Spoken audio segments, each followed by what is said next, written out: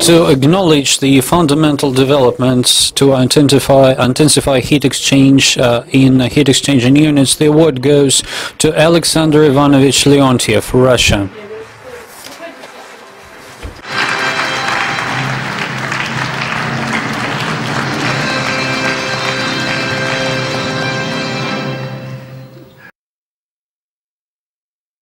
Distinguished Mr. President, ladies and gentlemen, it is a great honor for me to speak at this podium, at this ceremony. My gratitude to the founders of this prestigious award and to the scientists which gave such a high evaluation of my input into the energy sector. I'm very thankful to my colleagues, to my team who helped me to conquer this top. Someone sometimes said that the career of a scientist is a long-term run. It is important here to say that you are lucky if you are lucky with the leaders you are following to achieve good results. I was lucky. My first leader was a very well-known rocket scientist, the member correspondent of our academy, Mr. Verkov. From his student years, he instilled in me the love and the passion for scientific research. After I graduated, I was with the Krashenovsky Institute for a decade, where I was involved in issues of cooling of liquid fuel rocket engines, and there we obtained very interesting results. Back then they were not publicly available, but it turns out now that what we achieved back then was indeed very important on the international scale. I don't have the time to detail that now, but all the results which we achieved there are now being made subject of international conferences, discussion, and received recognition. Then it so happened that I ended up at the Novosibirsk academic town at the Institute of Thermal Physics, where I met an outstanding academician, Kupuladze, born in Leningrad, now St. Petersburg, who went from the first to the last day of the Patriotic War. And perhaps this was the happiest period of my life. I mean, myself and my family, which who are here with me, if we not to take into account this very day, perhaps after this will be marking an even more happier period of my life.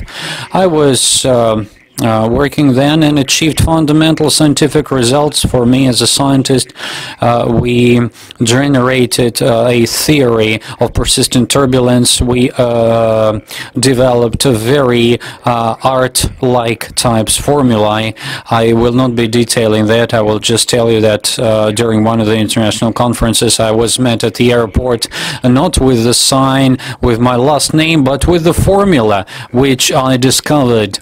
So it was a kind of international recognition of my achievements. Then I came back to Moscow to the Institute of High Temperatures, and along with that I received an offer to be chair of the gas turbines at the Bauman University, and there I also worked with an outstanding leader in the energy of the 20th century, academician Solovich.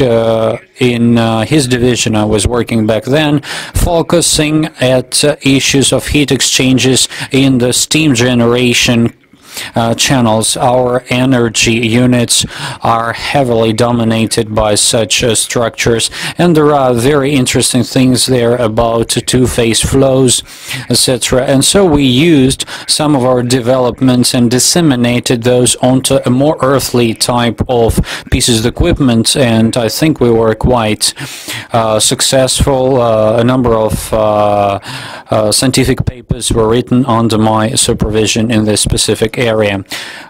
In terms of my years with the Bauman Institute at the chair of gas turbines, we conducted researches primarily on the closed-cycle gas turbine units for airspace application. Now the interest towards those is reviving, and we generated the idea of temperature-based hardware-free stratification of the gas flow, which was mentioned here. The idea was a pioneering one back then, and even now, based on that idea, we built a very unusual inter-university laboratory of Moscow State University and the Bauman University, and we co-research in this area, and I'm convinced that we will bring in a lot of followers of our school, generating very high-level breakthrough results, which could be applied for the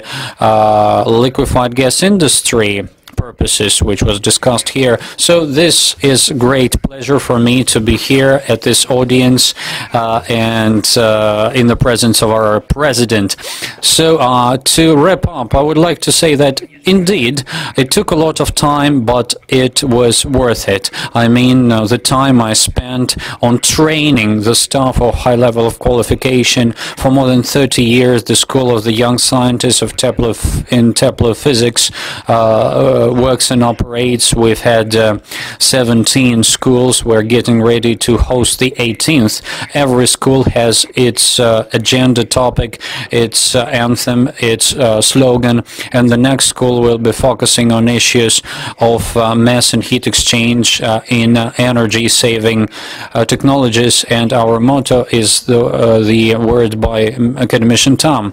A learner is not a vessel which you have to fill, it's a torch which you have to light.